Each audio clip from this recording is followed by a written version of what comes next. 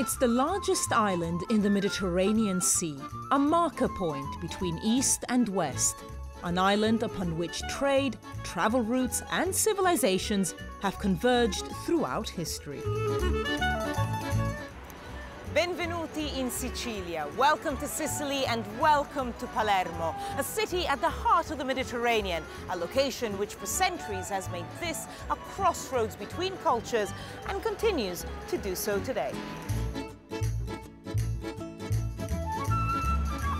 In this episode, we'll be looking at how, in a city where cooking is an art form, past influences and modern challenges have had an effect on the local cuisine. This is street food, and this is Palermo. Sicily's capital is the best place to study and sample the local cuisine. Needless to say, Sicilians are proud of their food, and a quick browse around markets and bookshops gives a taste of just how varied Sicilian cuisine is. But enough about the theory. I'm here to do some culinary research of my own. First stop, Accanto Blu, one of Palermo's best-loved restaurants. Well, they say that when you're in Sicily, you should forget all about your diet, which is what I'm going to do. And there's a very famous chef here called Beppe Fontana. His best dish is baby goat, so I'm told, so that's what I'm going to go for.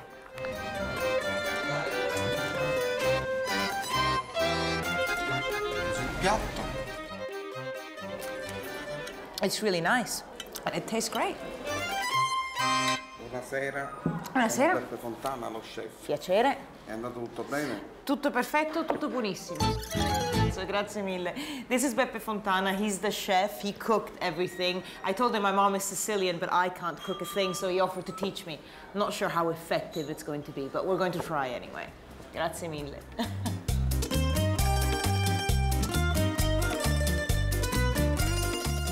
Being in Palermo is not just a feast for the taste buds, but for the eyes too. A walk around the traditional center of the city, known as the Quattro Canti, is punctuated by the Baroque sculptures which look on the hectic traffic. For those who prefer the art of fashion, there's the many boutiques of Via Roma. And everywhere, food stalls like this one, and street food Sicilian style.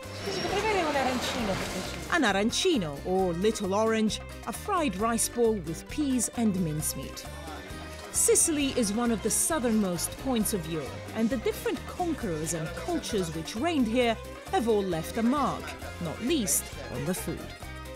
I think every culture, every people that has come here and has conquered Sicily has left its imprint not only on the architecture but also on the cooking. So we start with the Greeks and we go right through to the French and maybe to the Americans with McDonald's today. You don't have to go far here to see signs of Palermo's history. The city's cathedral is a symbol of Sicily's Catholic beliefs, but the Islamic arches hint at the building's past as the city's main mosque. Back in 827 AD, the Arabs sailed across the Mediterranean from the shores of present-day Tunisia and landed in Sicily. After 4 years, they'd conquered Palermo. Quando arrivano gli arabi, when the Arabs arrived, Palermo was abandoned because previously there were many invasions and conflicts. The Arabs came with their architecture. They turned the city into a capital. If the city's architecture bears traces of its Arab legacy, the cuisine does so even more. Ingredients which are the cornerstone of Sicilian cooking, like oranges, lemons and aubergines, were introduced to the island by its Arab conquerors. Oh, there's definitely an Arab influence. Sicilians on the whole, I think, are very proud of their Arab heritage, and they feel that that's what sets them off, makes them different from the rest of Italy. The Arabs also brought with them a food crop which was to prove revolutionary to the taste buds of the islanders and to Europe beyond. There was no sugarcane cultivated in Europe until the Arab invasion of Sicily. Any pastries, any sweets that were made before then were sweetened with honey. So once you had cane sugar, you could make Jordan almonds, you could make kinds of jams and jellies that you couldn't make before. And they did. One of the most popular desserts here is the cassata, a sponge cake filled with ricotta cheese and topped with candied fruits. The name itself, cassata, is of Arab origin, meaning cream. But what of that most Italian of all desserts, gelato or ice cream? Fragole e limone. That's a difficult question. I myself have written many years ago that it is an Arab gift to Sicily. That's not really true. The technology to make gelato comes from China via India and is brought in by here to Europe by the Arabs as a scientific procedure. The idea that you have to put salt with ice to make the temperatures go down so far that you can freeze another liquid. The jury may be out on gelato's past, but here is a man who ensures its future. More than 1,000 years after his conquering ancestors, Salah Ammar sailed from Egypt to Sicily in 1983, like many immigrants in search of a better life. And he found it when a local man passed on to him a secret recipe for making Sicilian ice cream. They are secret recipes because there are small things that can completely alter the taste of gelato. For example, when making strawberry gelato, I might add a little of orange juice. Another example is the pistachio gelato, which I add a little salt too, in order to give it the right taste. In 1072, the Normans defeated the Arabs and took over Palermo, ending more than 250 years of Arab domination. Enzo Guarrassi is a lecturer at Palermo University. He gave me a tour of the Norman palace, from where the new conquerors ruled Sicily. You can still see the mosaics made by Arab artists commissioned by the Norman kings. The Normans were just a few soldiers, while the Arab culture had left a very strong presence. So the Normans had the great foresight not to destroy what had been built in the past, but to build on that base a culture that relaunched the idea of Mediterranean culture. It's from these ancient times that one of Palermo's most recognizable street foods originates. Panino con milza, or more simply, a spleen sandwich. This is a spleen. Not for the faint-hearted and definitely not kind on the waistline. It's made with sliced cow spleen fried in animal fat. It was originally created by the city's Jewish community and it remains popular today. In fact, it's the dish of the day every day at the Antica Focacceria di San Francesco, one of Palermo's oldest restaurants, run by the 5th generation of the Conticello family. For you, Barbara, that's your lunch today. It's my lunch today. After all this eating, it's time for a cookery lesson. True to his word, local chef Beppe Fontana takes me to Ballarò, the oldest and biggest street market in Palermo, to buy the ingredients for our lesson.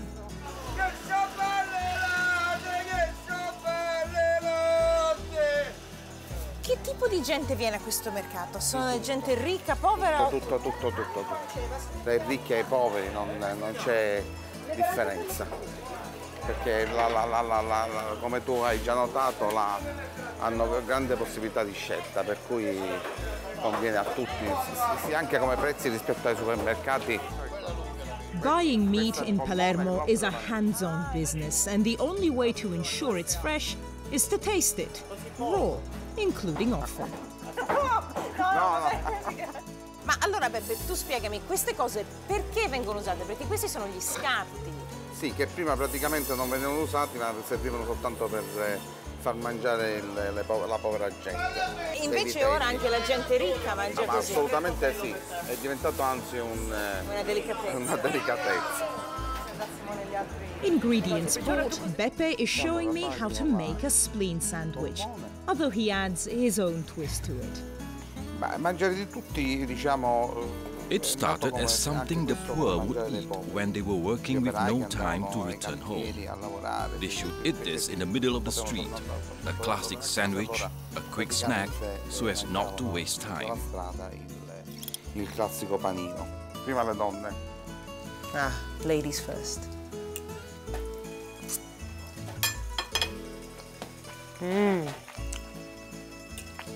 Very good. Although Sicilians are no strangers to eating on the go, this doesn't often extend to modern-day fast food. The usual fast food outlets are to be found in Palermo, but few beyond tourists and teenagers eat there regularly. In fact, there is a national group which makes a stand against fast food outlets and promotes local food production. They're the slow food movement, and they make an art form out of mealtime. This restaurant supports them, stating clearly that anyone wanting just one course rather than 3 is simply not welcome. Slow food is an association, a movement, a way of life. It's not necessary to stop and go back in time. That's not possible anyway. The knowledge of cooking is in the hands of our grandparents, of older people, but within 15 to 20 years, we risk losing everything. Slow food is trying to save the way food is prepared, as well as the way it is produced. We have to fight to achieve this. I leave Francesco to his culinary struggle and embrace another quintessential Italian tradition, driving around on a Vespa. Palermo has bigger problems than the demise of traditional cooking. After the break, I'll be heading out of the capital and into the Sicilian heartland, where a very famous small town will provide a glimpse into a darker corner of Palermo's soul.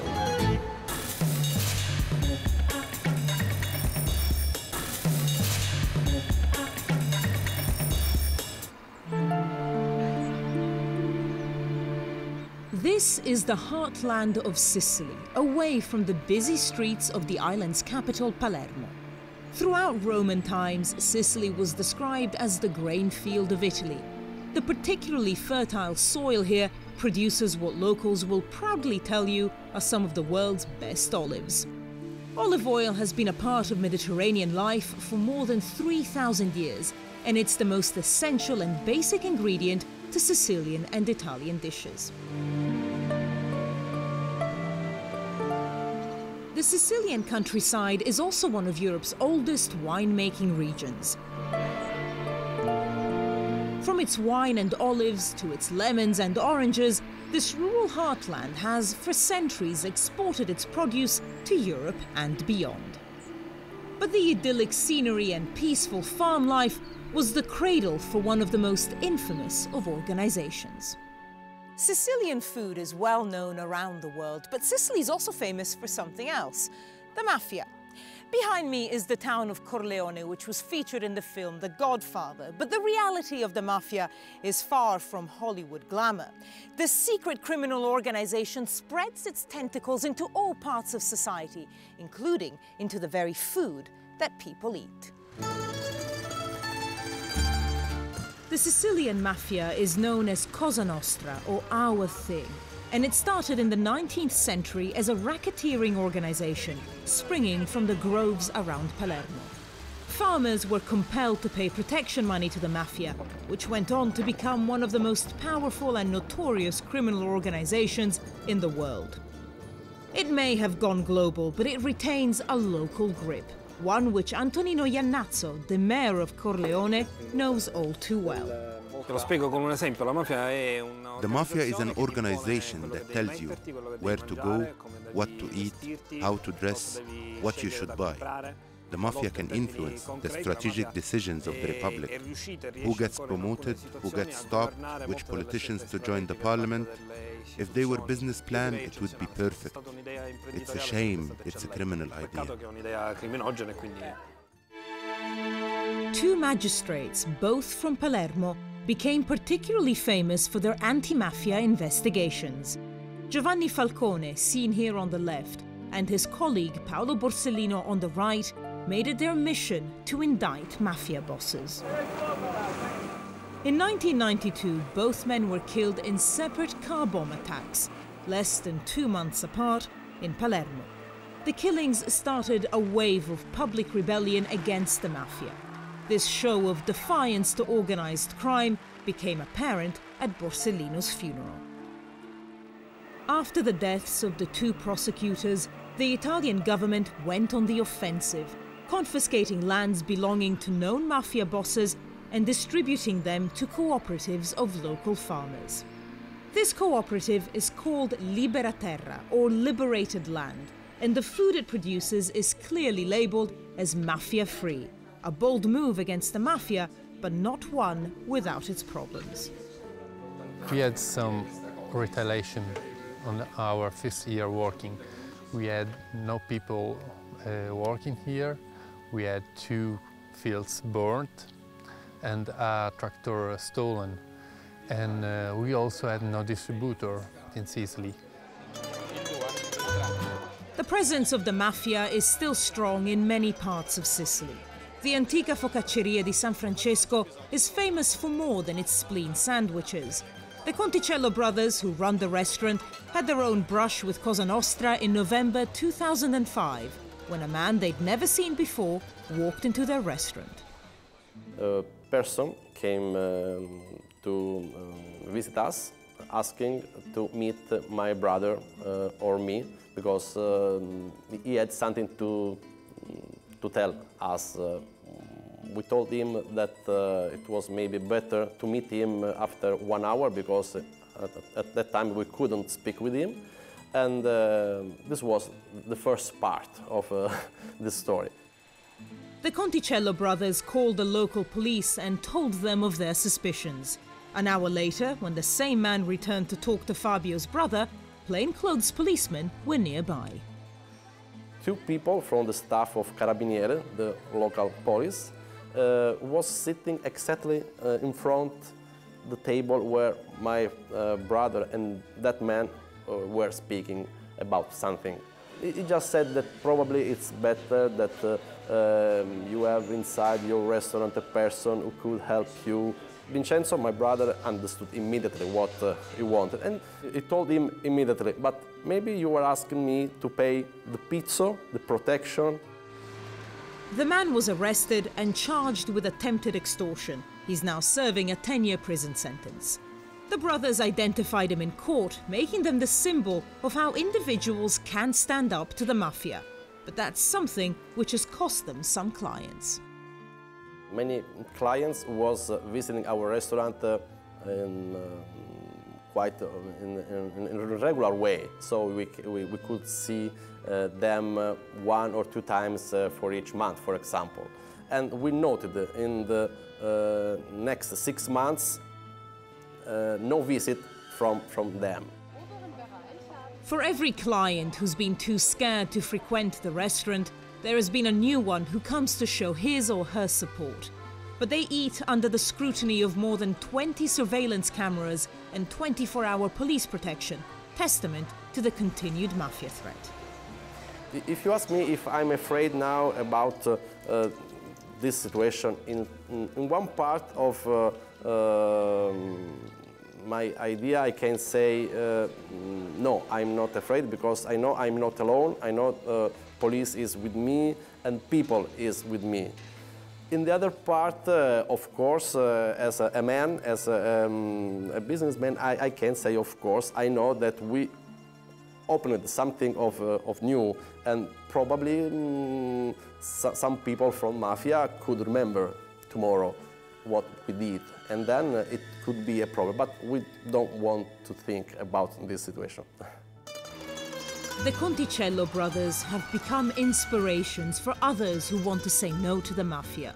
More and more of these signs have been popping up in shop windows all over Palermo. Addio pizzo means goodbye protection money, and it shows that these shops publicly refuse to pay the mafia. Organized crime is not the only challenge that Palermo is facing.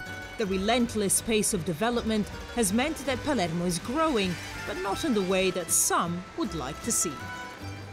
Giovanni Franzita is an architect who's concerned about the risk of losing Palermo's cultural heritage to modern urban development.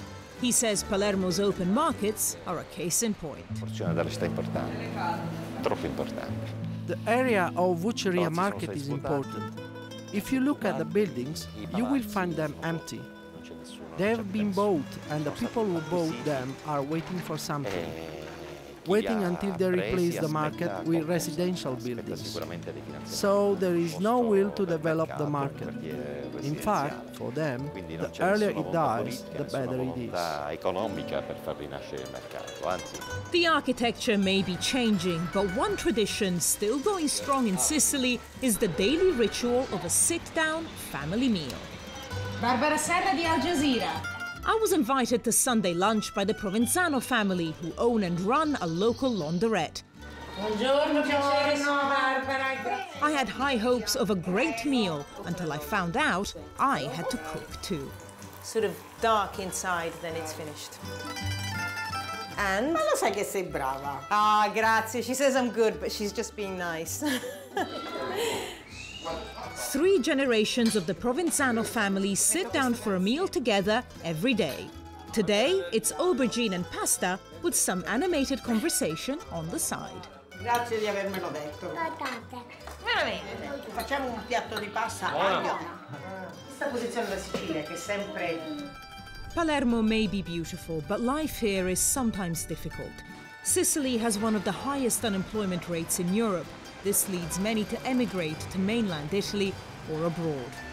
But while some Sicilians leave to find work, foreigners from developing countries make the perilous journey from the south of the Mediterranean for their own chance of a better life. Not all find the success they'd hoped for, but 30 years ago it was possible to make a new life from scratch. Abdul Hamid is a Tunisian who arrived penniless in Palermo in the 1970s. Today, he owns 3 restaurants in the city. The menu we serve is a mixture of Italian and Tunisian food. We serve Italian pizza and we serve Tunisian dishes such as couscous or other Tunisian appetizers. It was a new thing that we introduced and people liked and enjoyed it.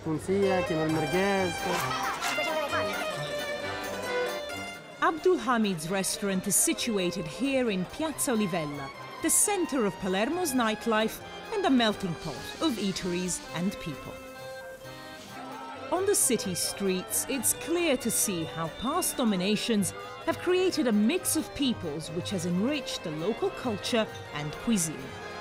Palermo continues to be a gateway between east and west, north and south, and as influences continue to pour in, Palermo looks set to stay true to its past and make a virtue of diversity.